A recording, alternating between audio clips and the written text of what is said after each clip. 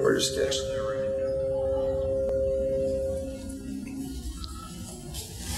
now. Give my shot here. Okay, we're all set. Tom, let's talk a little bit about the evolution of your research from the time you came into the university system in the late 40s up through the current day. I'm kind of interested to see how it's evolved from area to area. Well, I've already covered the earlier part at IIT, right? Yeah, but I'm just talking about Madison. Yeah, okay. Well, I came here, I told you We talked about two of the students, you know, Swenson and Ben Blaudo. But as I told you, I had large numbers of graduate students, master's and doctorate degrees, and these two were among the earliest that stick in my mind, had distinguished careers eventually. There were others too. For example, Don Pierre, who did his PhD with me in the 60s, I suppose, or maybe the early 60s, or maybe the late 50s. He had come from the University of Illinois, where he'd done his undergraduate work. He had relatives, I think, up in the Door County area, this heavily settled Belgians up there. He's a Belgian background, Pierre. And after he got his degree here, he joined the Department of Electrical Engineering at Montana State University at Bozeman, and rose through the ranks, became full professor, then chairman of the department for a number of years. He's now chairman of the department at the present time.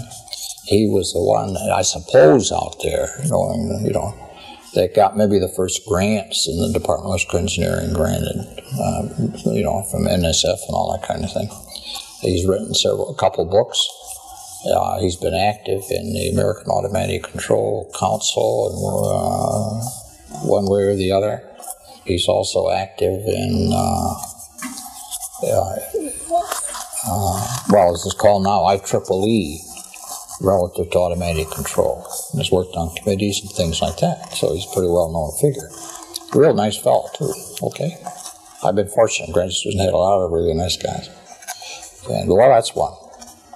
We wanted him for another one. Well, was he near the beginning of your control Well, thesis? I've been in the 50s. I think he got his degree in the early 50s. So he was near the front end of your he'd been up research there. area, He's now research interest probably in in the 60s up there. So if you figure back, it's 30 years ago or something of that nature. Say 35. I guess the guy that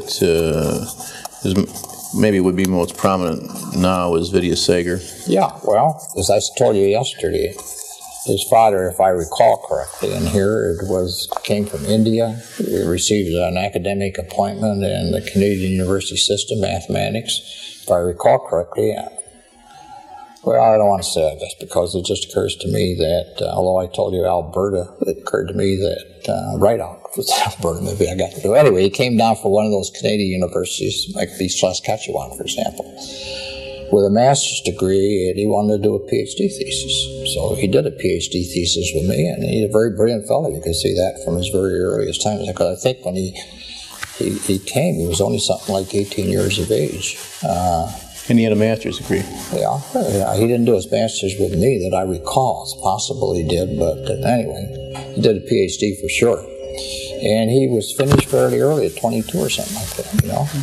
Then subsequently, he went from here. He was 2 years, if I remember correctly, at Marquette. Then he returned to Canada, and he was a professor starting at Sir George Williams University, which changed its name subsequently. It is now Concordia University. And after some years there, he published a lot of papers and so on.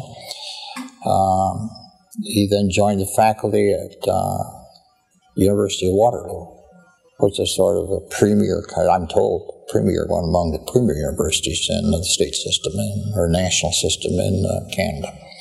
And to my knowledge, he's still a member of the faculty there, or at the present time he's in India for a couple of years doing some kind of a program development there for him. But he's also been a visiting professor at University of California, Berkeley, worked with DeSoar, as I recall, out there, and the two of them published a jointly written book. And Vidya Sagar has published several books under his own name. So he's had a distinguished career. And he's really a bright guy, real bright. Who else from the control area sticks in your mind that came through here? Well,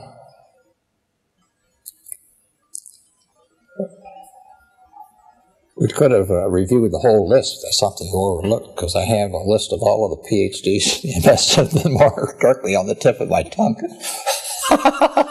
Well, Well, we'll just look for the ones that stick out. Yeah, well, I've mentioned 4 of them and 5 of them that stick it, but there's Tiedemann in here, who did his PhD thesis in control. There's Jim Skiles, an outstanding graduate student. I had both a bachelor's and a master's and a PhD with him. He stayed on our faculty and is internationally, I think, really known for his work subsequently in energy area, public utility associated. He's one, and we've had other people stay on our faculty that I directed their theses. Professor Marlowe did his PhD thesis in control about 1963 with me, and has now been assistant and associate professor on our faculty and here, and received a number of teaching awards. And he's traveled in Pakistan, in Singapore, in Indonesia, where we've had work with colleges of engineering there, relative to the installation of computer systems in recent years. And he's the one that's gone there and led the program and, install the equivalent of mainframe computers into either what you might call a college system or their university system, more so than just the department, And he's a man that really knows computers. At the present time, occupies, teaches and directs a course that's based on a lab that's project-oriented and usually has an enrollment of the 20s or 30s. Actually, this semester he told me at 40. Very popular course that's control-oriented, and they do projects. But he also teaches our basic courses, the basic course occasionally, or he'll teach a second-level course and so on. So he's had quite a good career. But I think of Dick, when you think of computers, the guy that can fix them if needed, that's Marlowe. Not many can do that, As you look at the field of control, can you pick out a few of the really important figures and maybe review what the essential content of their work was?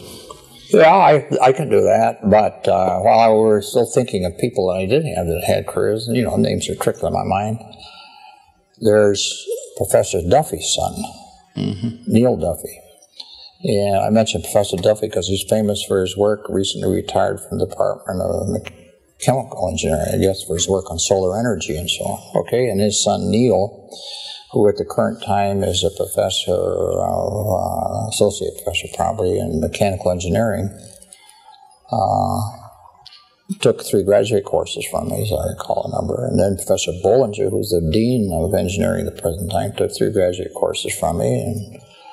And those 2 men are prime figures in the control work being conducted in the Department of Mechanical Engineering, and they're joint authors of a recently published book on relative to digital computer control, essentially, in here. So there's a couple that have had their careers right here. But thinking otherwise, we discussed yesterday 5 individuals that I thought, because of their published research, their publications and all that, and although some of them I've known personally or casually in one way or the other, some of them I've never met because I simply haven't met them. They're foreigners, okay? And, I mentioned the Japanese Saul Araki, who's had a very distinguished career. He's now dead, he died several years ago, but if you look up his books, you look up his published papers and so on, I thought he was one of the premier people in the academic world that engaged academic-wise in the development of automatic control. Once again, primarily theory, probably more so than laboratory. Then another one of those was, because he's dead, was the fellow I told you from Hungary. Budapest is in Hungary, right? So he was the Technological Institute there. Saki, as I pronounce it, probably C-S-A-K-I with kind of a little wiggle over one of those, however you pronounce it. But I always said Saki and let it go with it. Who's written a half a dozen books. And these books are monsters, 700, 800 pages in here. And I suppose he first wrote them in whatever language he teaches in there, obviously. And then they were subsequently, maybe not every one of them, but a number of them were translated into English, into German, into Russian, into French, and so on, okay?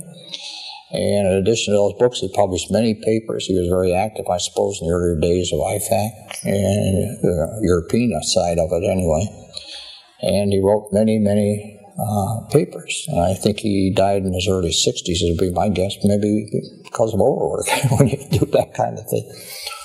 Okay, well, you could name another one, like in Russia, Professor Solodovnikov, who's probably not very well known to most professors that teach automatic control in this country, whose maybe definitive work was the writing of a four-volume work summarizing all of automatic control theory, but thing that I particularly liked is 4 volumes, which translated from the Russian into German, and I had a seller by Engineering Library and read them when they came, was that an excellent book on what's called statistical control theory.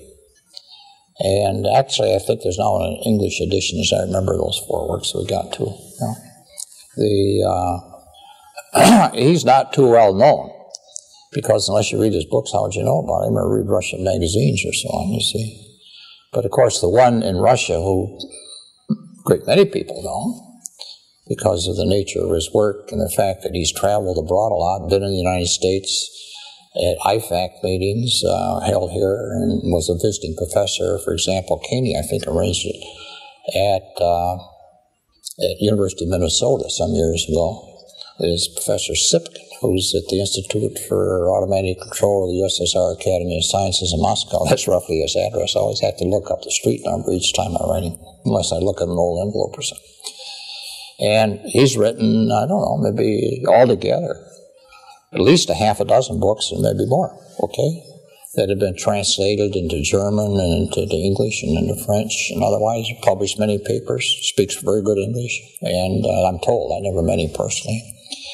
But he was at the meeting just recently held in Chicago, came over for that. And my former student, Islami, I mentioned to you, okay? Chatted with him, talked with him there, gave him a ride to the airport in his car. Islami has said that he's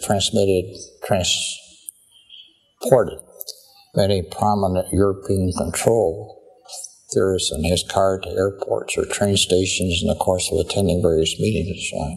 He's single and could do it. Okay? So, you know, but Sipkin's book on sample data control theory was published, I think, about 1963, and been translated in English, is available.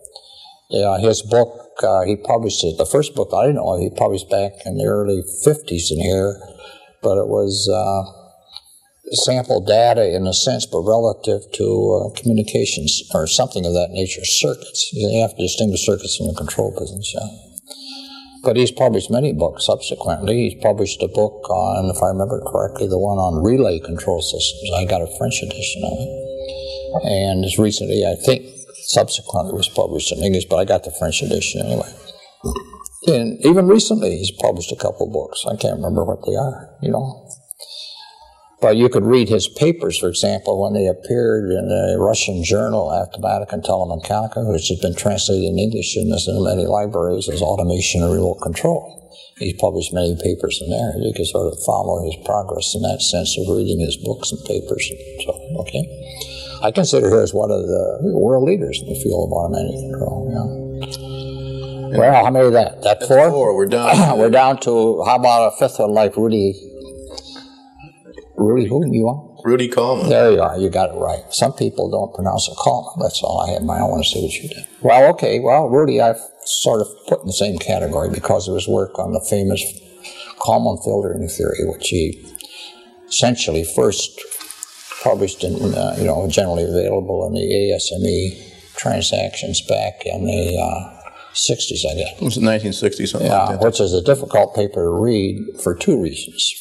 First, the theory's it's not so difficult to understand the theory if you just got the background that you can understand it. That's an important point. calculus books, usually, if you know they've got the background so you can read calculus, you see, that's the same idea here. Least variable kind of theory is what he's got there. And minimum variable theory. The least squares, that's what I was fishing for. Gauss was famous for his work on least squares. But the printing is in small type and it's hard to read. That makes it difficult between the two. Okay, but it's a famous paper, of course, cited hundreds, thousands of times and so on. And it's been brought in. There are several books you can now buy. I think there's an excellent book written by Professor Brown, if I remember, maybe with a co-author who's down at Iowa State University. Pretty good book on film. And there are other books published earlier on filtering theory. So far as I know, in a field applied in the field of control, maybe it's found a very considerable use in connection with control relative to the aerospace. So in the journal of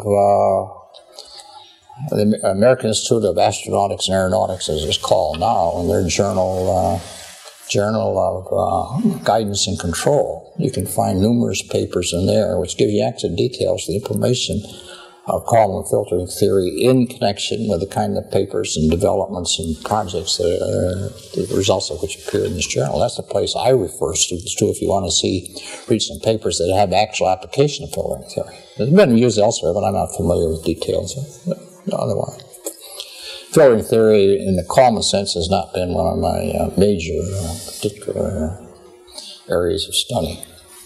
I've read the books and I'm familiar with the essential detail, but I haven't other than that. Okay. When I talked to George Axelby a year or so ago, he, in his mind, regarded the IFAC meeting in Moscow in 1960 as kind of a watershed in automatic control.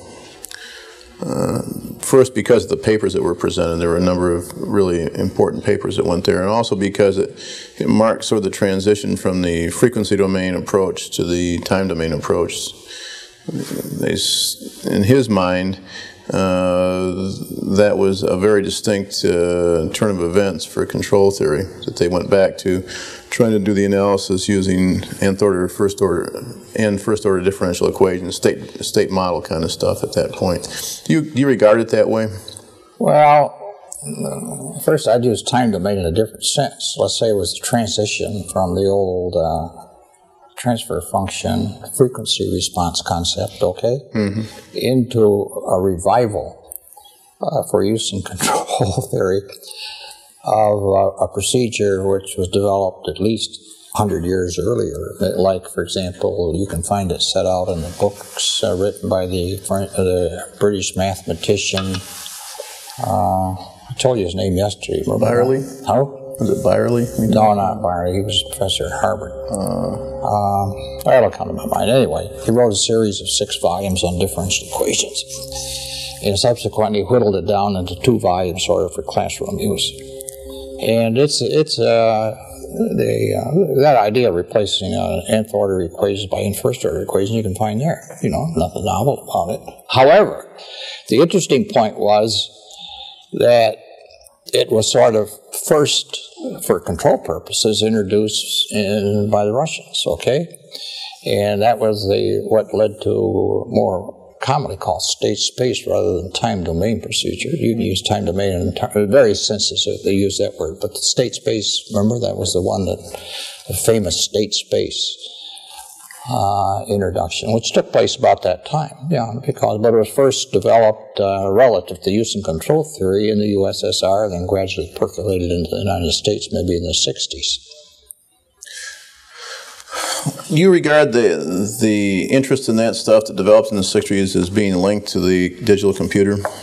No. It was another way of solving differential equations. To handling it as the nth order, you take n first order. Yeah, but if you... Well, it's a different approach. If you have a different... It had nothing to do with digital computer specifically. If you have a digital computer that can invert matrices of significant size and calculate eigenvalues, that's going to make a difference. Yeah, but I don't think it was done for that particular reason. Because you got to remember, we did develop the digital computers that could do large-scale systems came somewhat later. You know, Well, I don't want to haggle over chronology because I haven't got a reference at hand. We can check all the dates. But I don't think it was influenced by that. No. It was, the idea was that there are certain advantages, if you theory-wise, in one way or the other, not necessarily the whole business of the digital computer aspect. For looking at the solution of an nth-order differential equation is a set of n first-order differential equations. And one thing that it leads to is the introduction of the use of matrix theory, because then you get a set of equations which are other than first order. So you got n first order, and you get an n by n matrix and so on, okay? well, it's a very compact notation. Yeah, matrix it's more theory. than notation. You got a different branch of mathematics involved, matrix theory, which wasn't very much used. You look at the books Chess and Mayer, I don't think you find any matrices in there. You look at Brown and Campbell, you won't find any matrices in there. There's certain advantages connected with matrix in itself that are useful. But I'll give you another area where matrices are very much used in a sort of a way that ties in control. Look in terms of vibration relative to aircraft systems. Now, back in Britain, there were several people that were working at their, whatever that center was, Teddington, I guess that's right, yeah, the National Physical Laboratory kind of thing, okay? Like with Bureau standards here. And there are two individuals, let's see if I can pull the name out of my memory, Duncan and Connor, okay? Yeah, that worked there, and they wrote a famous book, still in print, on vibration theory, okay? In which n first-order equations are used, and in connection with this, matrices appears. So look up Duncan and Collar's book, still in print. You can buy it, and probably reprint Dover Press, I suppose. And you'll find set out of there that kind of thing. Okay, so in a sense, vibrating systems, you know, there's a lot of one-to-one analog correspondence between vibrating systems and electric circuits, okay? Matter of fact, you must remember, surely, that Pupin, who was professor, emigrated from Central Europe, came to the United States, became subsequently professor of physics at Columbia University, and investigated the whole business.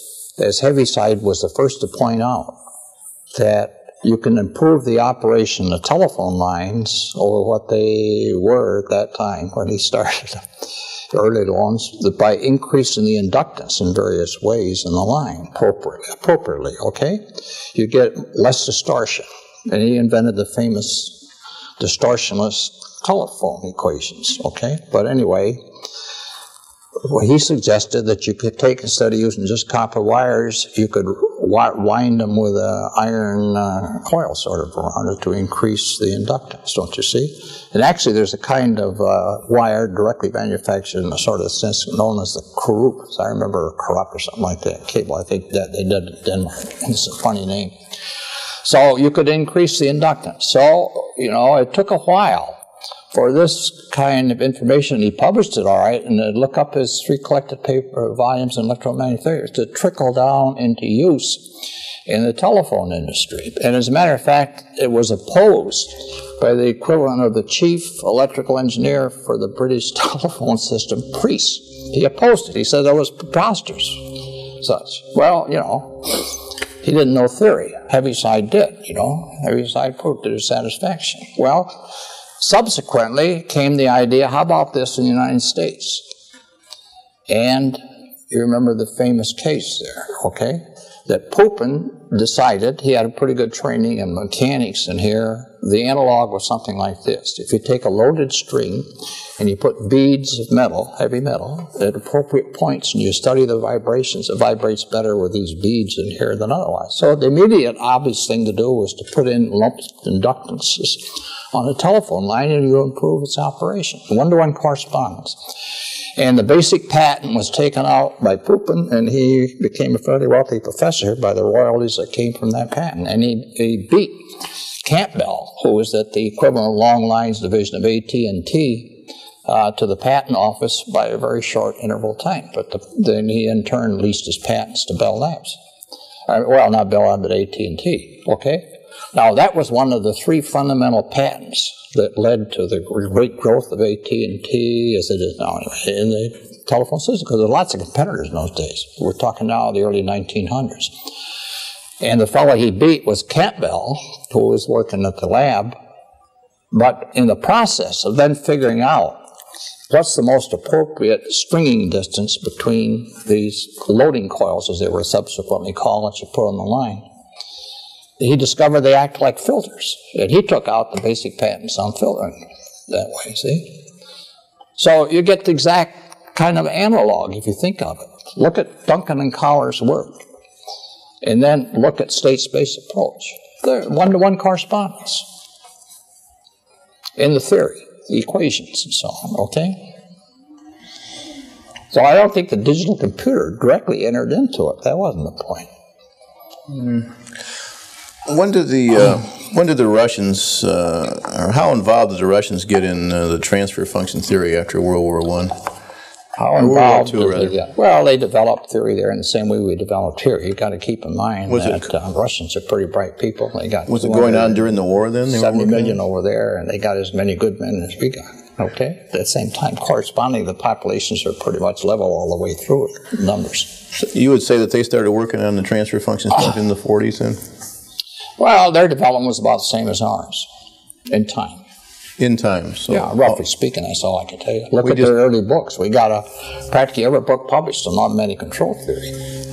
If they were Russian books, were ordered for our engineering library, okay? And there's lots of them in the stacks in here and so on. But I owned at one time about 500 myself in the Russian language. And when I gave the whole collection after I retired to the College of Engineering, somehow around the 500 Russian books disappeared. Now, there's an interesting point. Were they thrown out as waste paper because, you know, nobody reads Russian around here?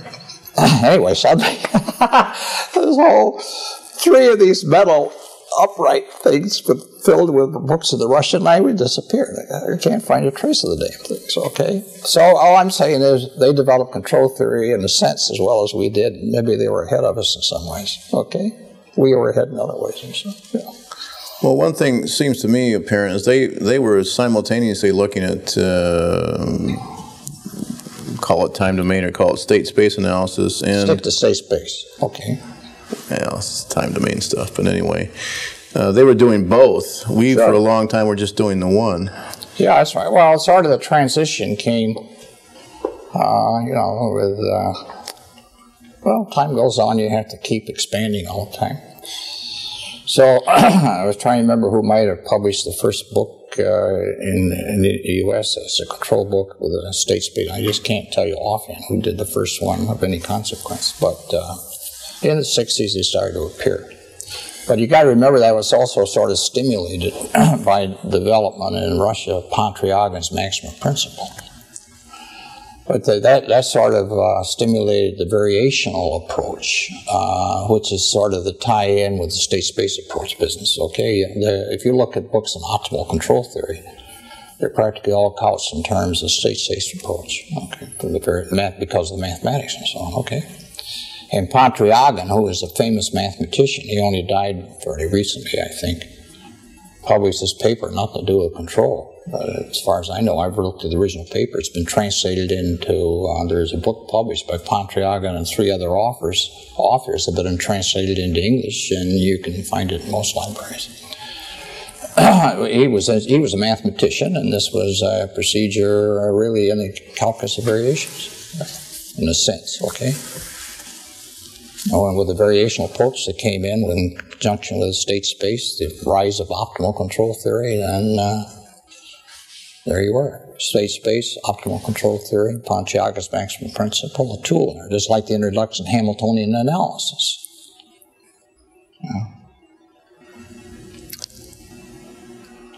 You know, for example, stop and think about it. Did the Russians have big digital computers at that time, back in the early 60s? I was always told by people that had gone there, and their papers written on this, even there was a touring once to look into that tied in with the American Automatic Control Council and IFAC to look to see specifically what the Russians were doing in computers. I suppose because of the military usefulness of computers back in the 60s. The answer was, well, gee, they don't have much in the way of computers over there. Yeah, but see, I think their motivation for that formulation of the control problem stems from the fact that their mathematics people were a lot closer tied to their control people than what might be the case in this country. Why do you say that?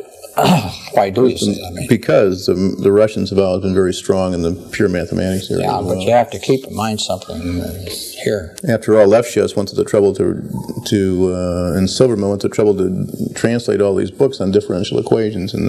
Lefschetz did? And Silverman, I think, too. How many books did he translate? And the answer is you don't know, because I don't know of any he translated. He might have done one or two. Well, he was either here or Silverman that did one of them. Who? Silverman.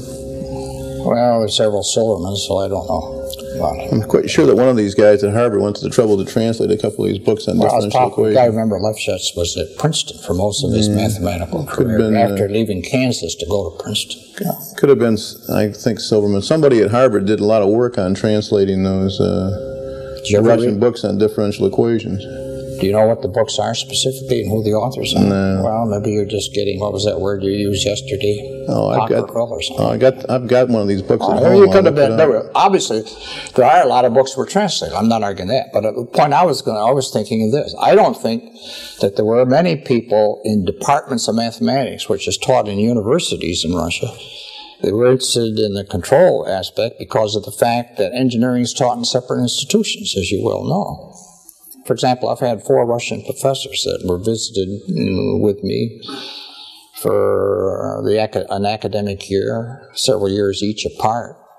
And they all came from, the first one was a guy that came from Moscow Power Institute, and he's still active over there, as a matter of fact, back probably in the early 1960s or late 1950s, I don't remember. So engineering is taught in an entirely different category over there. They're not universities where the mathematicians are. For example, Sipkin is not in the university, he's at the Institute of Academy of Sciences, in a particular division, evidently based in Moscow, for automatic control. However, there's another point you've got to keep in mind. Mathematics can be used not necessarily only by mathematicians, but you learn mathematics and use it in chemistry, physics, engineering, and all the rest of it. Now, so if you look through, this is the interesting point, look through Arithmetic and Telemechanica. The translation, we got almost a complete file since World War II. But that started back, well, they only started translating with the Sputnik business and so on, Sputnik business and so on. The journals start, well, I won't say that journal, but there's another journal in which lots of control stuff appears in the way of stability and things like that. And what they called, there's an English Translations Journal, which is Journal of Applied Mathematics, essentially, is the title. And when it's translated into English, it has a purple cover on it. So we get it in the library here with a great big initials, P, something or other, which is translates into Applied Mathematics and Mechanics. That's what I was fishing for. The title is Applied Mathematics and Mechanics, yeah. So you find lots of control papers in their relative stability, and the interesting cast of these papers is the great majority of them are concerned primarily relative to what I would infer would be connected with aircraft. You know, gyroscopic problems, all kinds of stuff. Not very much, because if you want to look for power, you have to look in the Russian journal translated as electricity.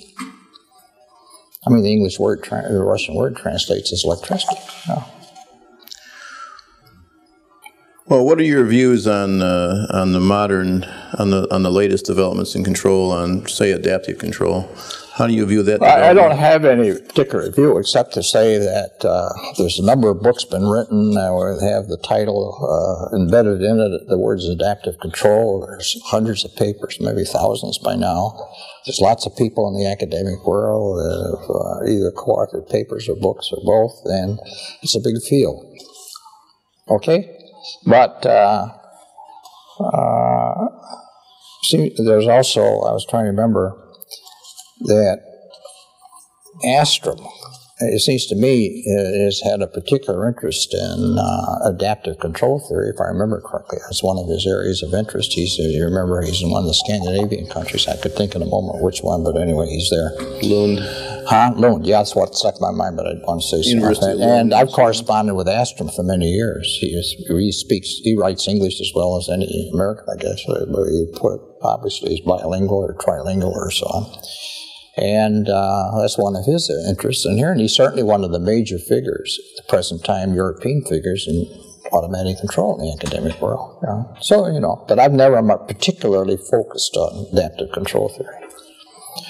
There's a great deal of interest, but I've simply never focused on it. My interest sort of went like this, as I told you yesterday. Basic control theory when it started, then subsequently in the 50s, introducing course of nonlinear control theory, which is one of the first, if not the first course, maybe taught academic-wise for a whole semester devoted to nonlinear control theory, which reminds me, as part of that, I reviewed everything that had been done in the previous literature. When you say everything, it's a pretty wide cast anyway. And I wrote a summary paper reviewing that. And the interesting thing turned out that the strongest components have been done by Russian authors, as a matter of fact. And I published this. And where did I publish it? I think I published it. Yeah, I know I did. Now it comes to me. I published it because of my friend Oldenburger. I published it in an ASME Transactions. Yeah. If you want a copy, I'll mail one down to Georgia for you. It's really a very interesting paper because it recapitulates all of this earlier work up to the time that I had done it. Wrote it. It runs to a number of pages. Well, then the next thing that came along was sample data, as they call it, then discrete data, and subsequently computer control and so on, like Professor Duffy and Bollinger teach at the current time through the use of their book anyway, which has been pretty well adapted. Well, then the next thing, and I can give you the date pretty well, was the fact I wanted to introduce a course in multivariable control theory, multiple inputs, multiple outputs. And the first book, in my opinion, written as a textbook for this was done about 1975 or 6 by an English author. And it's a publication. I adopted that as a textbook, opened up the course, and we used that for several years. However, just about 1980 or 81, when I was getting very close to the end of my teaching career, there appeared a better book, also written by authors in English, which I consider the best book now available if you want to teach a course in multivariable control theory. And it's fairly recent, 1981 or something like that. Yeah, by 3 authors, if I remember. I can't remember the author offhand. I didn't have occasion to review it. So that was about the last of what I call large-scale segments that I particularly worked in. But I've had students that did theses and so on relative to, say, model reduction, identification, and all that kind of thing, variational approaches of one kind or another, and so on. But those are big segments: basic control theory, nonlinear control theory, sample data, digital control theories.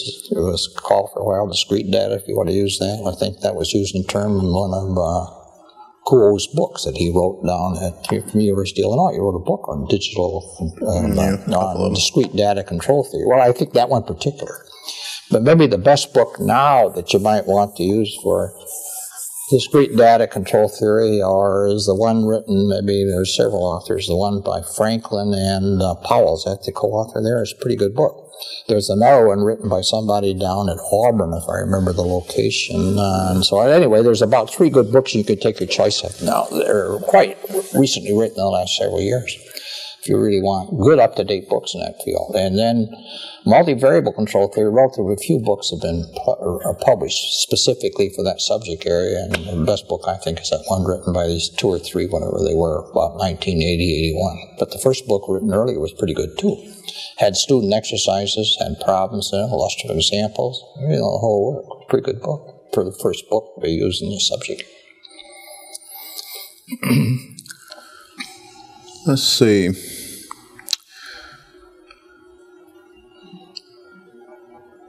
Why don't we talk about Rufus Oldenburger? Oldenburger is a guy that's, we never did get a chance to interview. What if we'd had the chance? And so the only way we're going to capture anything about Rufus, I guess, is to get some recollections from the people that knew him, and you knew him pretty well. We were casual friends and professional colleagues and so on for a number of years. That's right. You first knew him where, at IIT, I guess? Well, you see, when I came to IIT, Rufus I guess he was a professor, maybe associate professor, but it sticks in my mind, full professor in the Department of Mathematics.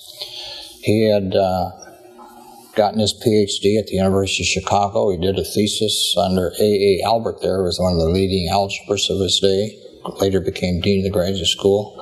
After finishing his degree, he had a postdoc kind of fellowship appointment, which he had to compete for nationally. He received it and spent his year in Stockholm. And when I knew him, he was single, he was married, and maybe had one child at least by that time. And he'd married a very attractive young woman who came with a legal background, in the sense her father, as I remember, was a lawyer based in either Cleveland or Cincinnati. And as a matter of fact, let me put this in before I forget it. She had a brother, and there's a book called American Geniuses. You can find it in the York University shelves. And in this list is her young brother. He's practically at the end of the book because it's sort of arranged chronologically, I think. And he had a most distinguished career, this fellow. He graduated with a bachelor's degree, and he was interested in music, and he studied at Yale, if I remember rightly, with Hindemith, the German composer and player that came to the United States, was probably a professor of music there in that sense. And then he decided that, then he had a short career as a concert pianist, and I heard him play with Eleanor and Rufus in a small hall down in Chicago. They invited me to go with them, yeah. And subsequently he decided, well, he's never going to be really a top-flight concert pianist, you see, so he shifted to medicine.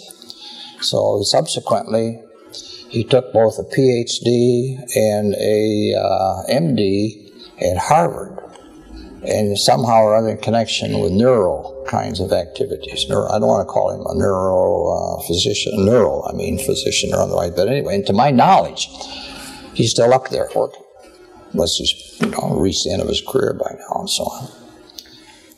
That was one of Eleanor's brothers. There was another one there, but I can't remember exactly what that. She was one of 3 children anyway, this Cleveland area. In earlier years, after graduation from her university, I don't recall which one, she had been in Paris for a year or two and had worked as a sort of volunteer salesperson and so on at a famous bookshop, Shakespeare's Head, if I remember the name of it rightly. And then she and Rufus got married. So he was a professor at there, and so we got acquainted. And eventually, it came a situation that Woodward Governor Company got contract for the development of governors to be used for fairly high angular velocity, what's the word of it? For high angular velocities in connection with jet engine control. That was the point I was trying to fish for. So the chief engineer, Frank Drake, as I remember his name, thought they needed some analytical help. And the way I was told anyway, he came to IIT and had a friend there, and this friend suggested that Rufus might be of aid, and Rufus started to consult with him on a per diem basis, I suppose. And eventually, his income was pretty substantial relative to what professors were paid in those days, okay?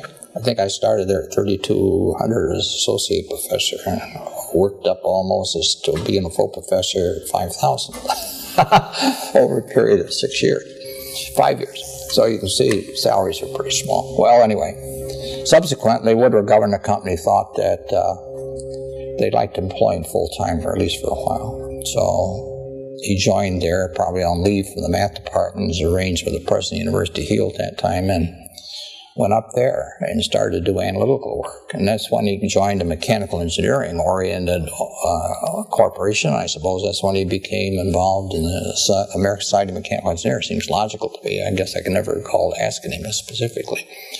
And they had at that time a division, I think, that was called the regulator division, see? And he obviously became active in the regulator division, and I would say subsequently revived and stimulated a sort of, a division that wasn't too active. And subsequently, he left IIT and stayed full-time with them. And then time went on, he decided he'd like to get back into the academic world. So he was offered this position at Purdue to join the Department of Mechanical Engineering to teach control theory, and he formulated a laboratory there, because he gained a lot of laboratories, 10 or 12 or whatever the years where he was at Woodard Governor Company. So he joined them, and he developed this lab. The lab was developed with the help of grants from industry and otherwise, I suppose. And after several years, he didn't do too much teaching subsequently, and he spent full-time on this lab. And he was very active then, and from the beginning, I suppose, when the American Automatic Control Council was formed. It seems to me I attended the initial meeting down in Dallas, where the discussion led to the formulation of the American Automatic Control Council. And I was quite active in earlier years in the connection of one of the committees concerned with bibliography. Yeah. As a matter of fact, at the time of the IFAC meeting, there was a possibility I would prepare a bibliography of all the control literature. I started upon this, and I prepared 3 of 15 parts. And then they suddenly realized, well, 3 of 15 parts, which are already something like 50 pages. What would the whole thing come to in the sense of pages? And we never get this printed and all that kind of thing. So we never went further. At that point, it was abandoned. Okay. But I still have the first 3 parts of my files. Well, the reason, there was another reason subsequently, as you know, the literature grew so great. It's now turned into the IEEE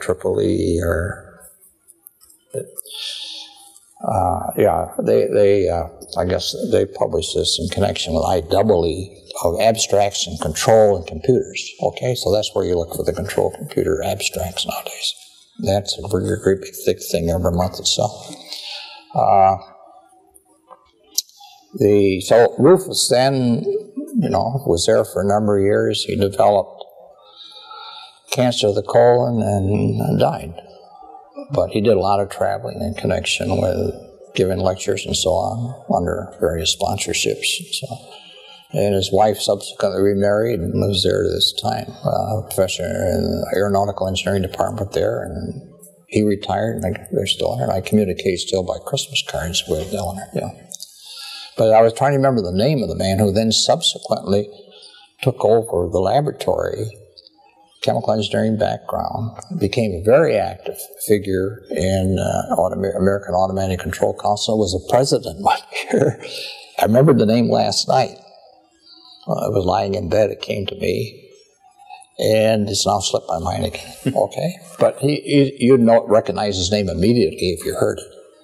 He's a former member of the president of American Automatic Control. I think Rufus might have been too one time. I can't say for certain, but I believe he might have been a president 1 year because he could travel with this kind of an operation he had. You see, yeah. He did like to travel. He was in Russia, and all the other meetings around the world where IFAC was held. Maybe the name will come to my mind while I sit here again. But he shifted the emphasis. He was interested in the stimulation of the use of digital computers in connection with chemical process control, see? And of course that reminds me, and so they had special courses and lectures and so on there, and he did a lot of raising money from industry and that kind of thing. I think he's now retired. But reminds me of Tom Stout. Do you know Tom Stout? Mm-mm. Well, Tom Stout was a bulwark in the early days of American Automatic Control Conference, too. Let's see. His father was professor of electrical engineering at the University of Michigan. And his father wrote a book on electrical and magnetic maybe just electrical, but anyway, say electrical and magnetic measurements, because you have permeameters and things like that, too, which I used once in my course in here, Marshall's book, Stout's book. Well, anyway, Tom got a PhD degree, and then if I remember correctly, I'd have to check on this, he was at Washington University in Seattle for a number of years, okay? If I remember correctly, okay. And then subsequently, he went into a business And I think the title of the business is something like Profitmatics. Get the idea? Making profits. And what they specialized in was trying to approach the chemical engineering industries in here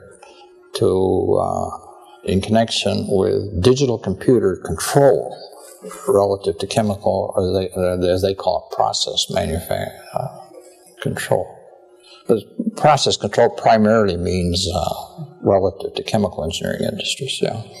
Now Tom is retired, but still active. Occasionally we communicate, and at the present time, one of his interests that I wrote him about was that in California, they were trying to there's been some pressures out there in a sense, to require, if you practice control, well, you got to have a license.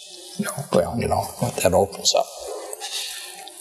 So he's written a couple of papers on that, and in connection with my interest in the Wisconsin Society of Professional Engineers and so on, I've written him for copies of these papers and other things. So we've had a correspondence the last year or two. But he's a well-known figure, particularly in the earlier days. He's like I am. I must be in the 70s, you see. Remember, I'm 81 and a half. Yeah. How much time we got left on this tape?